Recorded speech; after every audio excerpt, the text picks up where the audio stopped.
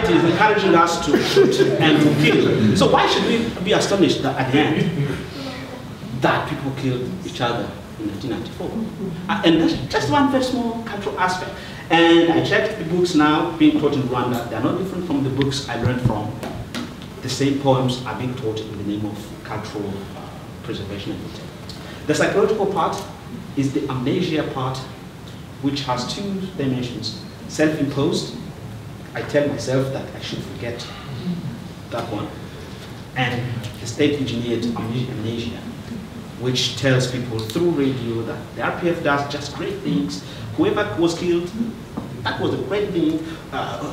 Whoever cannot, that's another great thing, which pushes to self-engineering. And that has a psychological effect. And that tells, or that comes to the conclusion that Mahmoud Mamdani came to, that Rwanda is a kind of simmering volcano.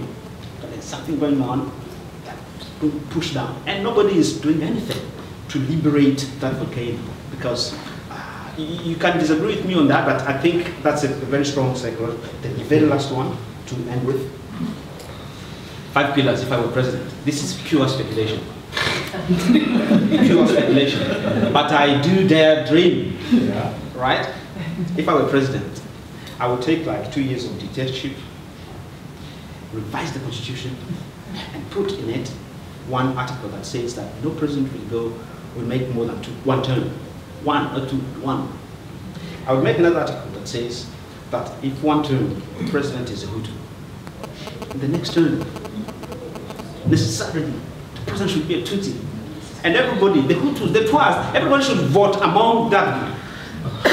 And the year after, the Hutus should be able to bring a president. And the entire nation should, of course that's speculation, and so I don't want to be caught in that. Second pillar, please, last one. Second one, I said our country, our culture is sick. The question would be, what medication would you suggest? There are like 2 of them. 1, I would introduce these missing crucial concepts of criticism. Accept me to tell you that what you did was wrong, and you should accept it, not turn me into a criminal. Accept that I can contradict you with that being your enemy. And that starts at the family level. Can your child, of course here perhaps it's possible, but can a child contradict a father in Rwanda? No. I'm your father, your son. And that's all. Why? Because so that's a kind of anti-democratic principle that should root out. Second solution, we should explore the conciliation path rather than the reconciliation path, because the reconciliation path means we have to return somewhere, and that somewhere doesn't exist. We should learn to forget, and the first thing we should forget is victory. Nobody won in Rwanda. I listened to the Abanyanamatwi songs, and they sing nothing else but the victory of Hutus over Tutsis. And when I listen to the RPF songs after victory, it's in scenes and it's a victory over somebody. That kind of victory is really destructive to Rwanda. And I think we should forget victory. Remove 1st October from our calendar. Remove, what are the dates? 28th January from our calendar, because those are memory stories. That would be all 2 pillars, but yeah, you can divide them.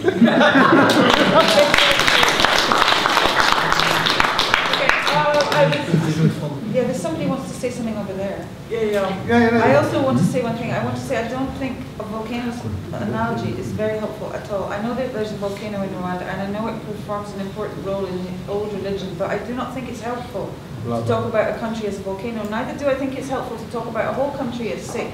I'm very against this, unless it's the US of A.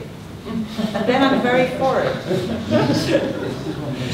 Okay, what we're trying to say is we've got another 10 to 15 minutes and then the debate is over. So he was first, then you on.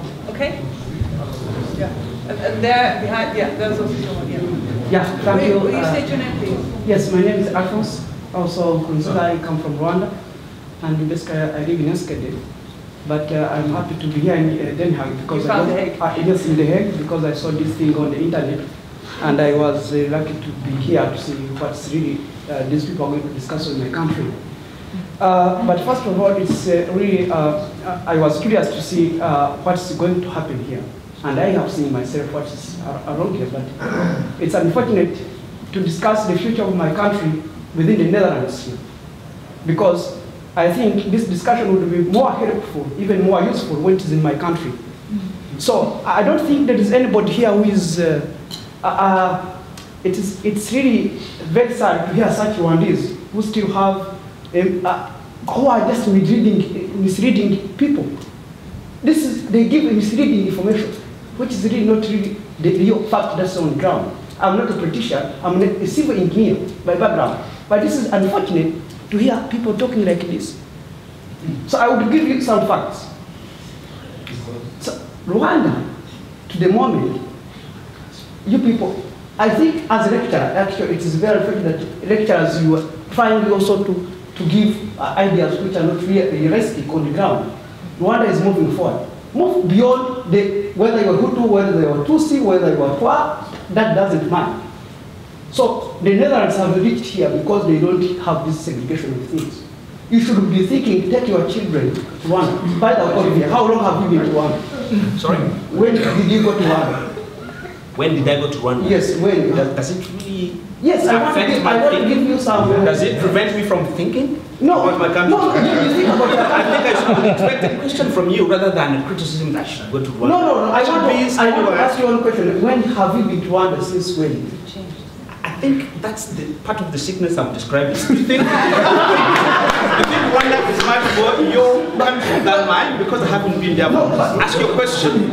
Challenge my ideas. That's the question. Challenge my ideas. Rwanda, then that's not a question about what I presented. So ask me, challenge me on what I said, not when I've been. Okay, right?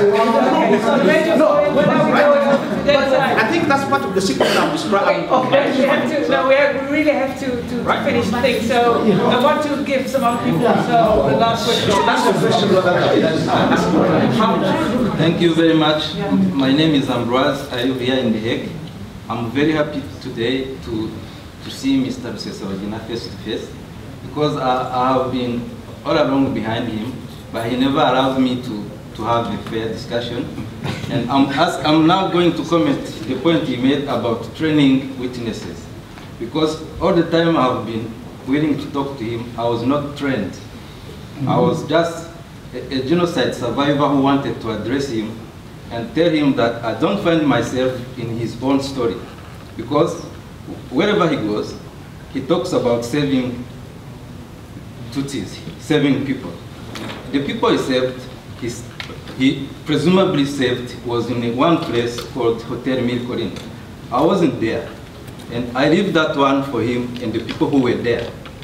But if I survived, if my family survived, it is because they were their own heroes, or they were saved because they were other heroes.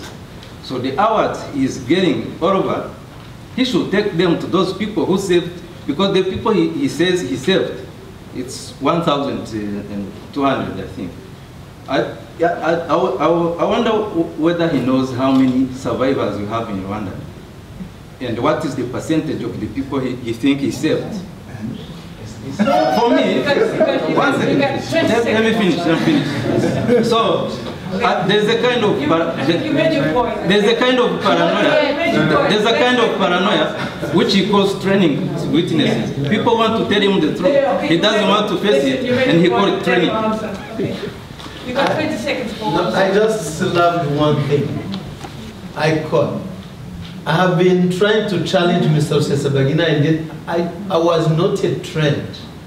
Thank you. Yeah, now you're trained. You don't know me. There was someone up there. Yeah, thank you. State your name, please. All right, I'm John. Thank you. This is very, I don't know where we are leading in the first place. Looking at the elders, what I would call the elders, totally trying to dodge the reality. I'm not pointing at anybody, but you know yourselves. You are an elder who would actually be guiding.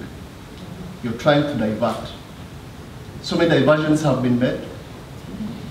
Genocide has not been called what has genocide has not been genocide. It is just being named some other things is Rwandan genocide? Was it other people coming, invading Rwanda, intending to suppress Rwandans? I mean, have Rwandans off? Nobody did mention about the 10 commandments. If there was no genocide, is it the 10 commandments? A number of commandments. Against who? By who? Yeah, both sides. It was for both sides. Yes. Okay, thank you. Can you say your name? I'm called Enid. Though I'm a diplomat here in the Netherlands, but I'm speaking as Mbaba's Enid, a Rwandan who is concerned. I'm not speaking on behalf of anyone, I'm speaking on my behalf as a Rwandan. First of all, it's good, some people, if you speak as a professional, we would even get professional words from you. To be sincere, I'm really concerned, as Helen said, to say that a country is sick. A country, we are Rwandans here, we are talking about elements that are concerning Rwandans, which I don't even believe personally. Determining the future here in The Hague, determining the future of Rwandans, millions of people in Rwandans, to determine their future here in The Hague, I find it sick itself. Leave alone calling people that they are sick. Then saying that the Rwandan as a country, and saying, oh, the Rwandans living in Rwanda, that it's a volcano. You call yourself a Rwandan, and you speak like that, and you mislead people who have never been to Rwanda, the Dutch who are here. I wonder what message they get from here. I read your article that you pass on the message. I don't know whether you pass on the message that people in Rwanda are sick and the country is a volcano. To your ministers, it's really sick itself. The situation is sick itself. I consider this sick itself. Besides that, there is why I said that you're only talking about only 100 days. If you talk about genocide, you're only talking about the 100 days. You're not talking about more than 30 years. When one group was planning and planning, even involving international community, involving other countries, involving many countries here in Europe, supplying all the pangas and all that, you only not considering the 30 days when was planning, trying all along to terminate one group. But you consider genocide when it's that period of 100. Addressing me or? I'm addressing to Mr. Rusesabagina. Okay. By the way, I'm addressing, in fact, the whole audience. To the whole audience. Okay. Why don't you? I think you've made your point. I give Paul 20 seconds to answer. Then I give. Okay, thank you very much. Thank you for telling us that you are a diplomat. You are a good diplomat. Thank you. Okay, and then you're the last one. No, Raisa is the last one. No, I raised also. Thank you very much, madam. My name is Ndorimana Miheto. I would like to say hello to Mr. Rusesabagina before I make my comment, because I remember the time I spent with you during the genocide.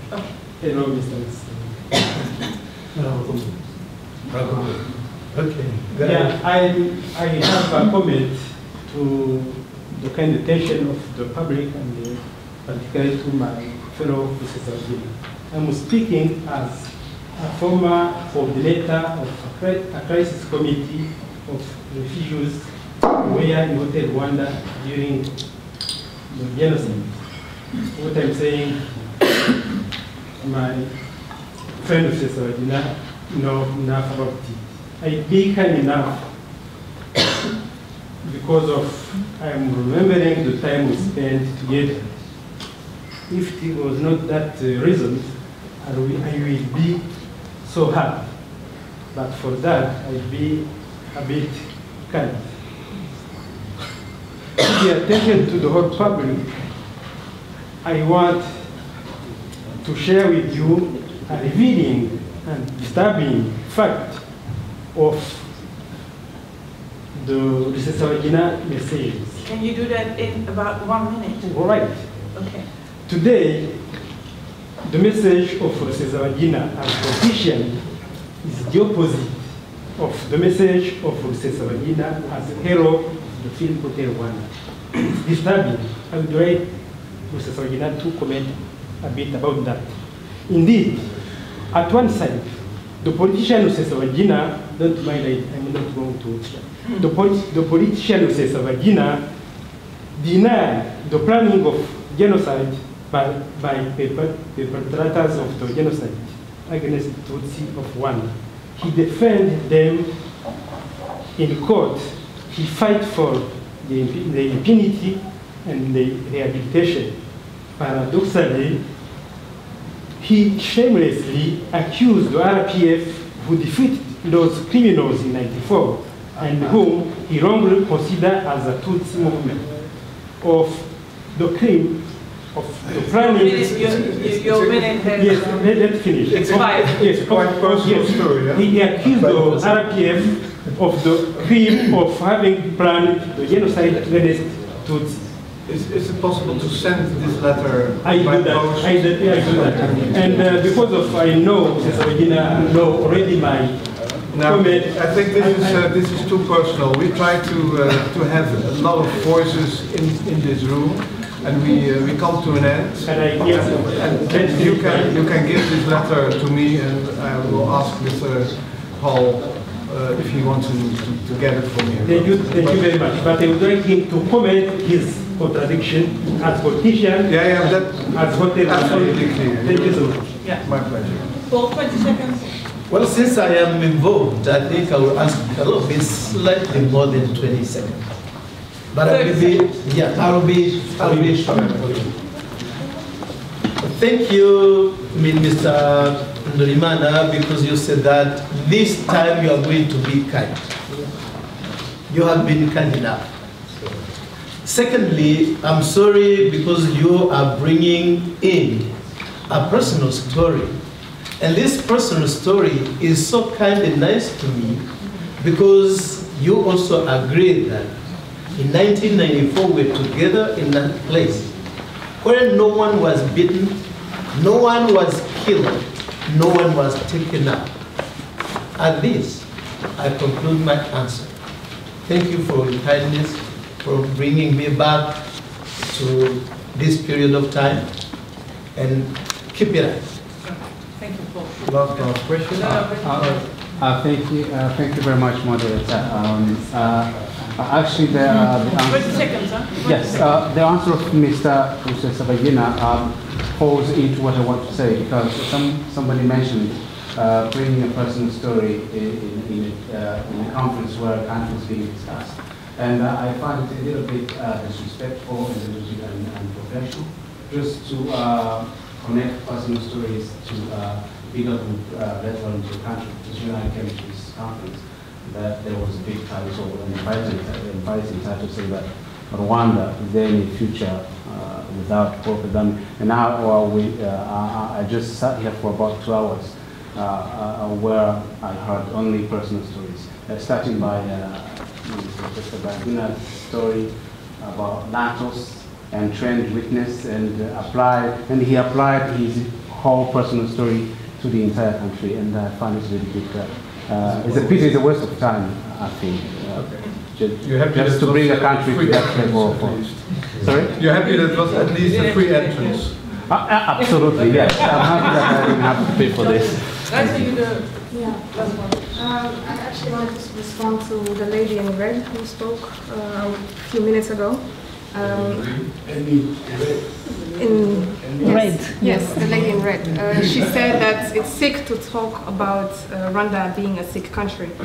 I was born in Rwanda, but I had to come to the Netherlands, and not by choice. It was because of the circumstances that the genocide brought about. It is those circumstances that keep me here in the Netherlands. I am afraid, honestly, to be in Rwanda. And just allow her to speak. But not giving any recognition to my fear is actually unfair from you, because you have not went through what I went through, and I must say I have not went through half the things other people I know went through. There are people who saw the most horrible things and they are still traumatized. They are afraid of going back because the moment they will, they risk to be murdered. They risk to be disappearing. This is not a reality for everyone in Rwanda, but this is a reality for some, and that needs to be recognized. And a government, speaking of Rwanda is sick, is just mentioning that part, that there is so much enmity that even here in the Netherlands, if I am around other Rwandan people, I am not feeling completely comfortable because there's a lot of enmity between Rwandan people everywhere. Why is it there? Because of our history. Why should you, by the way, when you feel guilty, sometimes when you feel it's not guilt. Why should you feel guilty? The problem, what I'm saying here, you took... Let me answer. I was 6 years old when I came to the Netherlands, so I cannot have any guilt. I don't know if you've ever seen a child of 6 consciously killing anyone, but I haven't. Still, there are children who have been prosecuted in Rwanda, same age as I was then, who for murdering, for doing all illegal things which they are innocent from. This is the fear that holds us from not going to Rwanda. And I am very grateful that we have here a group of people who are maybe not Rwandan, but who do share the same passion for our country as we do, and are trying to look with us for looking for solutions. I'm grateful that this is here. It's not in my country. I wish I could go in my country and do this, but this is not possible. So when I get an opportunity here, I think it's very strange that you cannot appreciate the same thing that I can appreciate, because you're here in this country as well. You're not in your country right now. I'm assuming you're Rwandan. Thank you very much.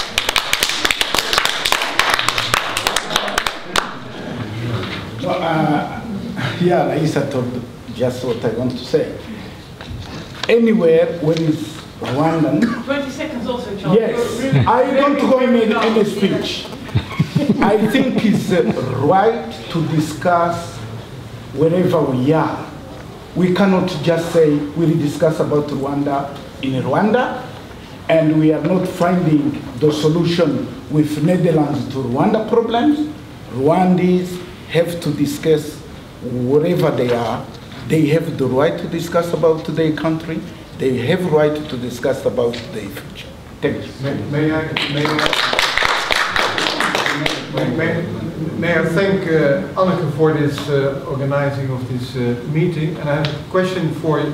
I give you all the floor now, because I think it's very nice to know if you are willing to have another meeting. Just raise your hands if you are happy to do this another time.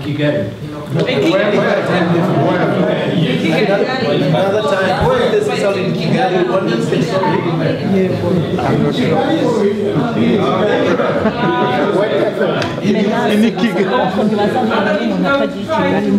summary of this debate, but I'm going to write a very intelligent article about it. Yeah.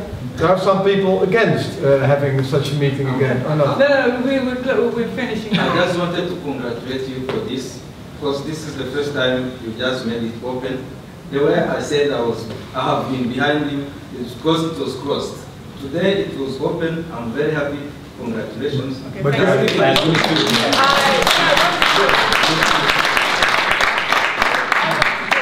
would very much like to thank all our speakers, because they had the courage to come here, they had the courage to speak open, and we have an open discussion. I would like to thank you all in being here and having an open discussion, and I really hope we can have another debate on Rwanda being patronizing or not.